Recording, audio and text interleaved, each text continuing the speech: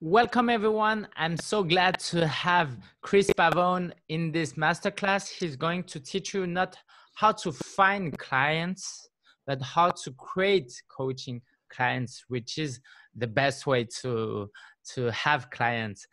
Kris is a former WWE pro wrestler, and you can just type Kylan Croft on YouTube. Correct. Yeah. Kalen Croft with a C.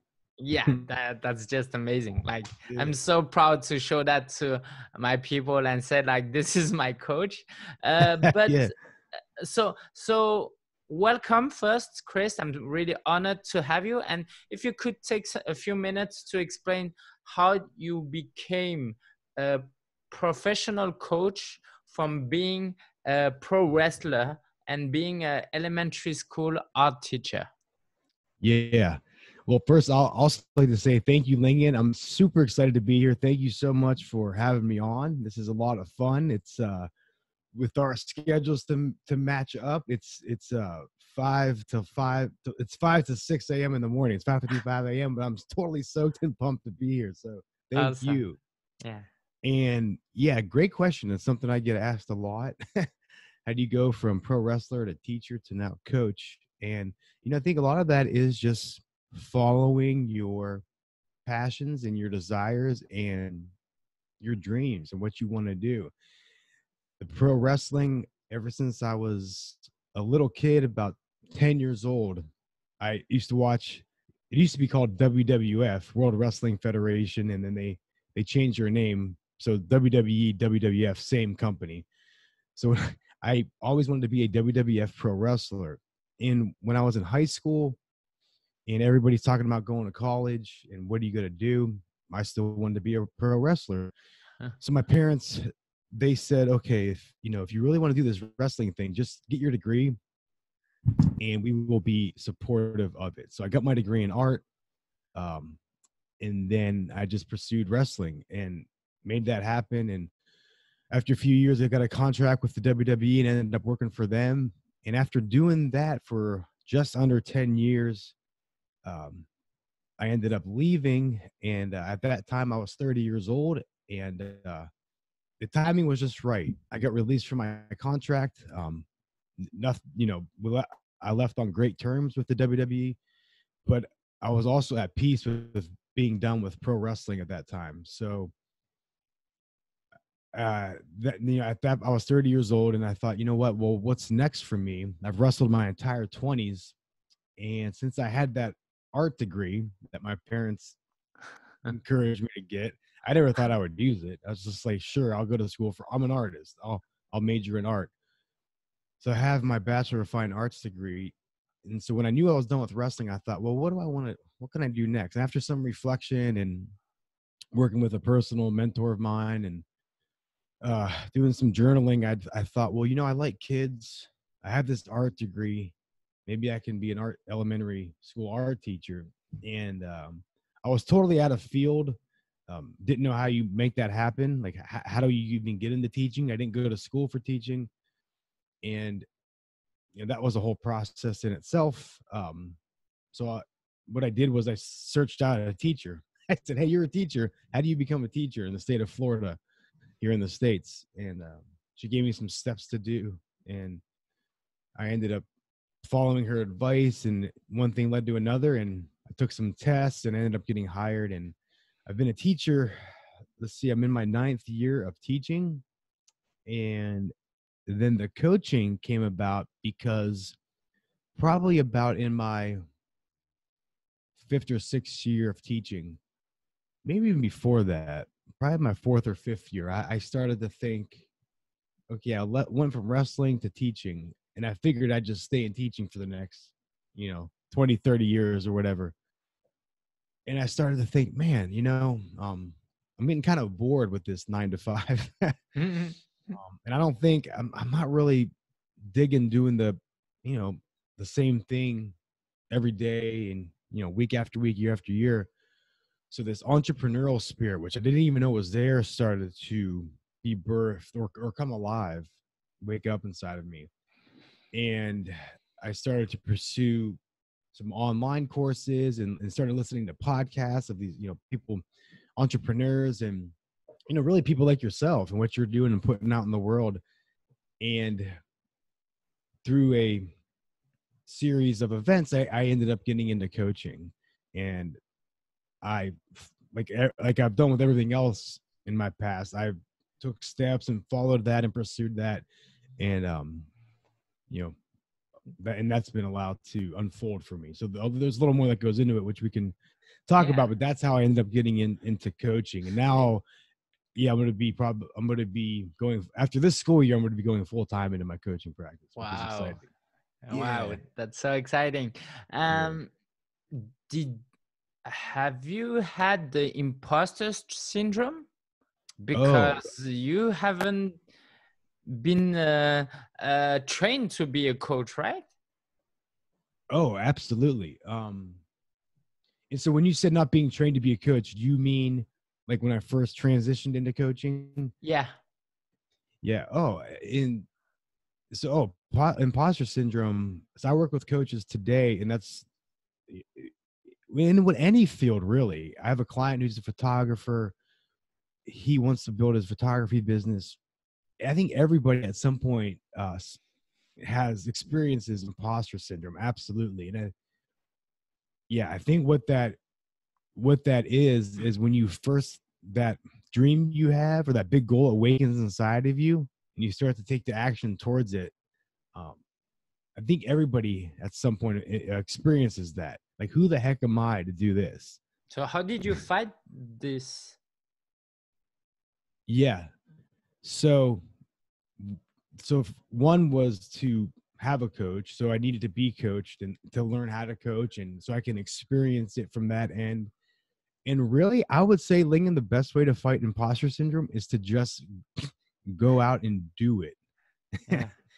Whatever it is you're wanting to do, whether it's photography or coaching or, whatever, it's just walking through that fear of doing it. And what are people going to think? People aren't going to think anything. They're going to be like, oh, that's awesome. And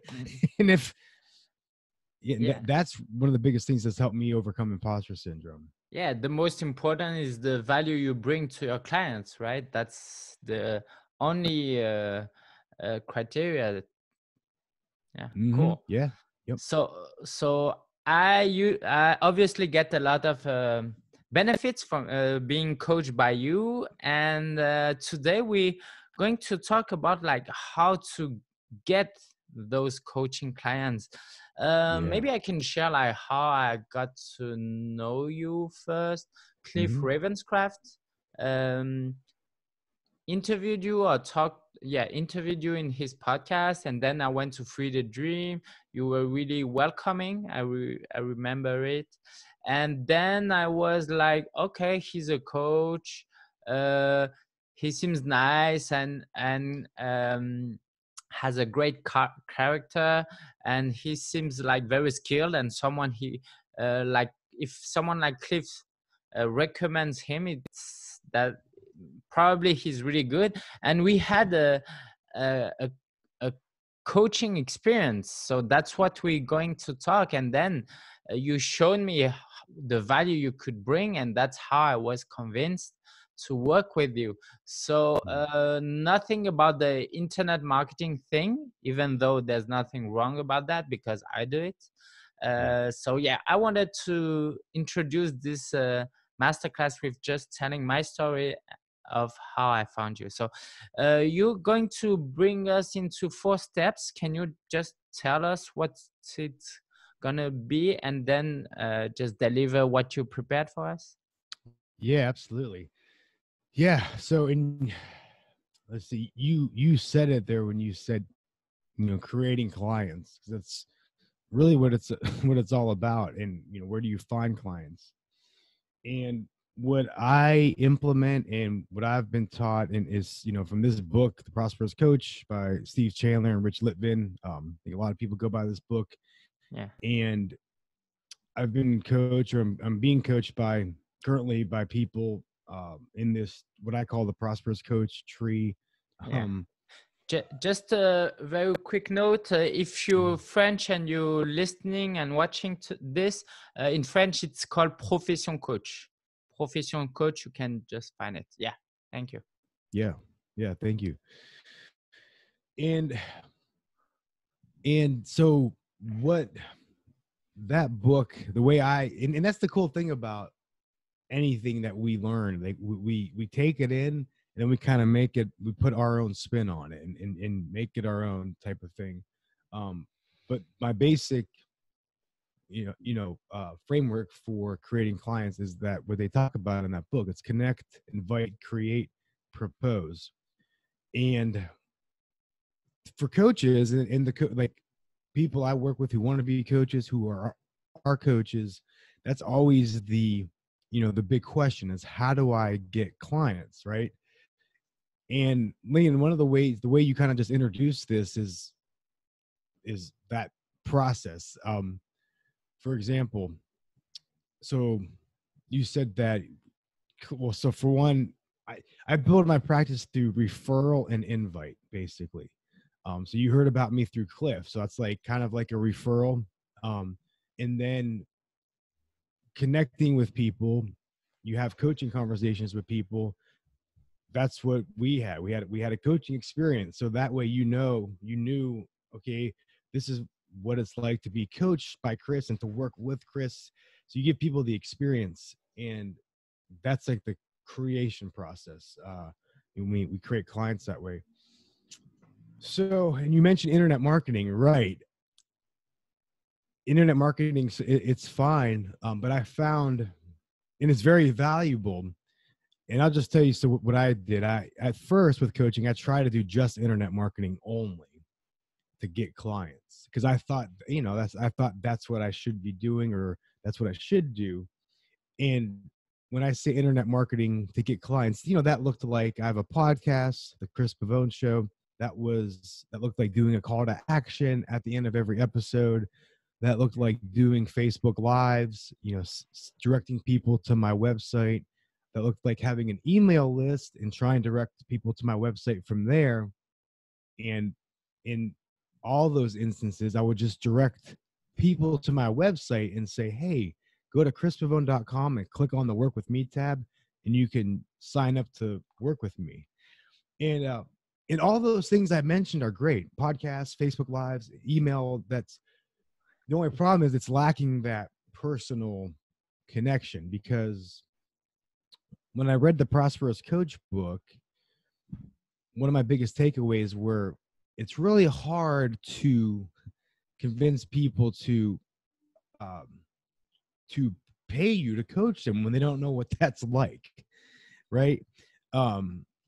So like in our example with you and I, we hadn't met before, so there was a personal connection there. You met me, and then from there, and you did sign up for my website at first, right? But Yeah. there was still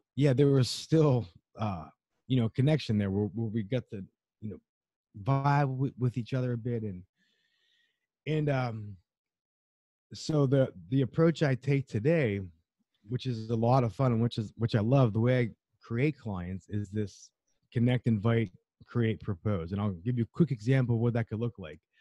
So the connect step, and this is what I teach people who are coaches. So the connect step, literally, it can be done anywhere and should be done anywhere. And I'm talking like, if I go to the grocery store, if I'm at the gym, if I'm out shopping, I've created clients that way. And that is, I keep my antenna up throughout my day and just kind of listen to what people are saying. If I'm talking with somebody, kind of listen to the language they're using and just look for ways I could help. And again, that can look like many different things, but if I see where I can maybe be of help to somebody, I'll either strike up a conversation with them, or I might say something like, you know what? Why don't we exchange email addresses? I think I have some resources that you might find helpful with that, or let's exchange information.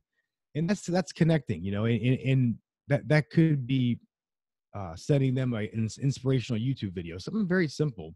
some sort of audio file or an article that they'll find helpful, and that type of thing. It's that connecting. And then if it feels appropriate, from there you you just invite them to a coaching session. And some people, would you agree with this, Ling? And some people don't even know what coaching is. Yeah, of course. Yeah, most people, Yeah, I would say. yeah. So in that event, you just use language, whatever feels appropriate. So I might say something like, you know what, I hear what you're saying about this particular issue. Why don't we set up a time and have a conversation about this? I think I might be able to provide some help with this, and we'll have a call and see what happens. It's very, and then from there you coach the person, and that's the creation process. And we coach them so they can really experience what coaching with us is like, and then propose, which is the fourth step. That's when, if it's a good fit, if you both are on board with it, you propose to work together. Yeah. And you Can we relationship. go dig deeper into the creation part, the coaching experience? So you invite them for one-on-one call. How long should it last? What do you say? What do you do during that call? Yes, great question. So typically, and again, one of the beautiful things about all this coaching and this coaching profession is there's no exact way to do it. Different coaches sometimes will do different things. However, there are, I think, some basic guidelines to go by. So as far as the length of the call, what a lot of coaches do, what the Prosperous Coach book suggests, what I do is typically I have a 90-minute call that first time. And 90 minutes, the reason 90 minutes, it's just a good number to really kind of have time to really dive deep and be able to do some good stuff. And because especially when you're first meeting with somebody, they're probably not going to, just open up right away to some stranger, especially if you don't know each other. So 90 minutes really gives you time to slow down. And I like to do more than one call before they pay any money. And sometimes that can look different. It could be 2 or 3 calls before before you enter into a paid coaching relationship.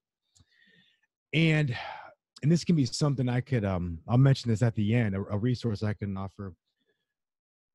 Like, what do you do on a call, right? That's the one thing people ask me a lot is what do I do? Somebody agreed to meet with me. Now what do I do? It's like, well, it's really pretty simple. I have some PDFs that I offer on, what do you do on a call? Well, there's some principles that I follow and some other coaches I know follow. And really that includes just being present with somebody. A lot of people just want someone to listen to them. So if I can get fully present and fully engaged, it ain't about me. It's all about the person I'm working with. And you just ask questions, and because I want to guide people to, I believe everybody has their own the answer they need in them already. As a coach, we just want to guide them to that. Okay. So why don't you close the sale at the end of the call, and why do you give a second call? Yeah, it's a great question, right? Because a lot of times it can seem like, yeah, we want to make money. We're entrepreneurs. Like, let's do this. And I think with coaching, it's such a it can be such a delicate thing, and it's very intimate. Because after one call, the person might not be ready yet to fully commit to a paid coaching relationship. It's almost like dating and proposing too soon, right? To somebody that you want to marry. It's just really, we're not there yet. And that's a big principle with being a prosperous coach, I feel, is, it almost sounds counterintuitive, but it works really good, is to, it's not about the money. It's like, it is, because we're building a business, but it's really initially all about wanting to help the person. So our focus isn't getting the sale, it's really trying to help this person. So if that takes 2 or 3 calls, then that's what it takes. So what do you do then during the second call? Yeah. So, well, usually what I'll do on the first call is I'll schedule the second call. Because usually almost 9 times out of 10, what happens is you get some good, they get some good insights, or you start to get some good cachet, some momentum going with each other. And the second call, we just continue to coach in whatever that looks like, whatever comes up. And as far as proposing, as far as closing the deal, the best way it happens is when the client will ask at the end of the second or third call, and they'll say, wow, this has been great. Okay, I get what this looks like now, what this is. How do I work with you? That's the best when they ask. Mm. What would you say to coaches who are thinking right now, like, I don't have like 2 or 3 hours to waste, like, unless you can guarantee that I will close the sale, I don't have so much time to spend on coaching experience. I need to focus on my clients and make money. Right.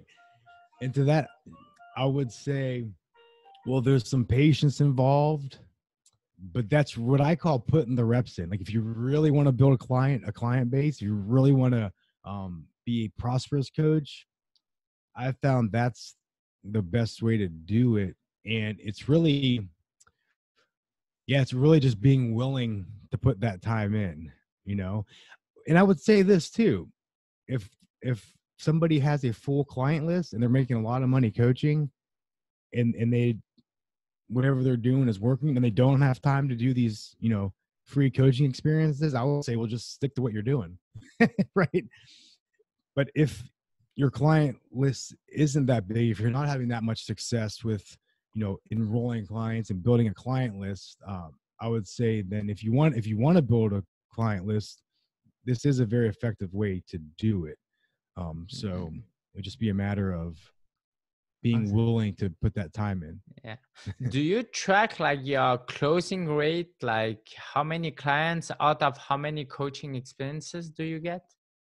Yeah. So what I do, and this is just like for me, I just keep an Evernote file, and I go month to month. And let's see. So I put, so I have the number of invites, the number of people I invited for the month. And then I'll put how many non-paid coaching calls I did, how many proposals I did, and how many yeses and nos I got. Cool. And there's no, it's really just a numbers game. So I can look at my month and be like, okay, I enrolled 4 clients this month. Wow, that's a great month. Well, I invited 10 people. I had 6 coaching experiences. And I can see. So I guess my point in all that is, I know to keep growing and building my practice, I need to always be having. That's the data I look at. I need to be having invites and having coaching experiences with non-paid clients. And if I propose to somebody and they say no, then that's fine. That's good. No's are good. That's a big principle, because it lets me know I'm out there doing what I need to be doing. Because also yeses are going to come with the no's. Yeah. Do you like connect again with people who said no like a few months ago? Yeah, great question. Because what I found, and what some of my coaches have taught me, is, a lot of times if somebody says no, one, that's okay, that's great. But really it's either, they're just not ready for it. A lot of times that's the case. Because some people don't want help, right? As crazy as that sounds, they think they do, but really, it's more convenient to hold on to whatever issues they're having, or that, but yeah, I've reconnected with people that have said no, and I've actually enrolled people that ended up signing up with me that originally just said no. It could be a lot of things why they said no. It's just timing's not right. They're just not ready for it. Maybe we just didn't. I'm not the coach for them at that time, or whatever. And to reconnect with those people, it can be as easy as just reaching out to them, saying, "Hey, man, I was thinking about you. Let's maybe it's time to have another talk. What do you say?" Yeah. or just, yeah, send them How an do email you, or something. Yeah. yeah, and then you give another coaching experience and you start again this process. Right? Sure. Okay. Because an important thing when doing the coaching experience, I'm not just like giving that away. I'm every time I do it, I get paid by experience. I get every time we coach, we get a little bit better at it. Yeah, So that's there's so true. value in doing them too. So sorry, go Mm-mm-mm. ahead. How do you handle like objections? People who say they don't have money, they don't have time, they need to ask their wife, their husband. Mhm. Um, yeah, how do you handle that? Yeah. So I just ignore it and go right back to their problem. Right? Because what that does, the prosperous coach talks about this. It's affordability versus possibility. And when people start focusing just on the price, their mind's thinking, geez, can I afford this? Do we have the money for this? If I need to go, let me go talk to my wife. And if we leave it there, they leave the call and they go talk to their wife because nobody has a budget for coaching or online courses, right? This is all, people need to see the value in it.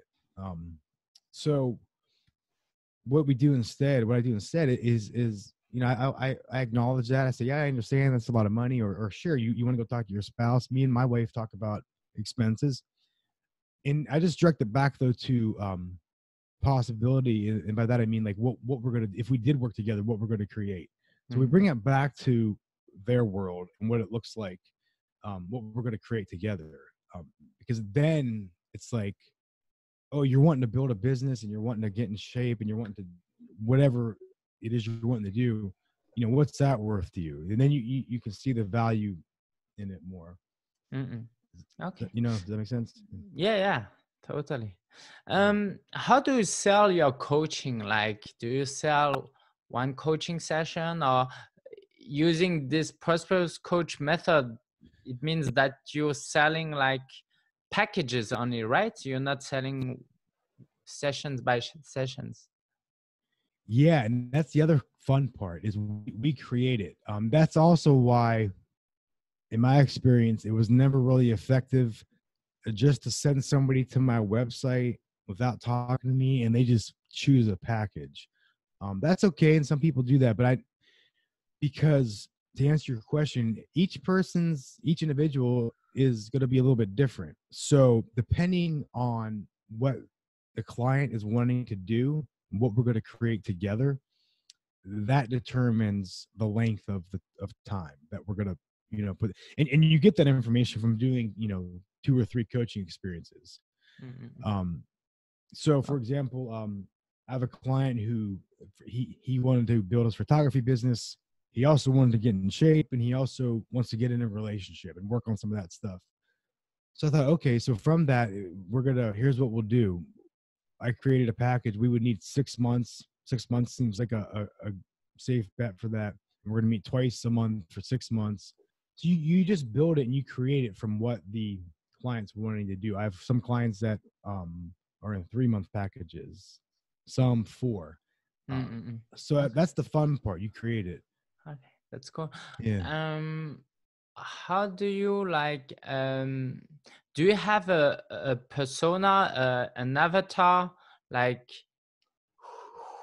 how do you choose who you want to work with? Because if I start to connect with everyone, like there are literally like millions and billions of people. So how someone should choose his niche or his persona and go to connect with them?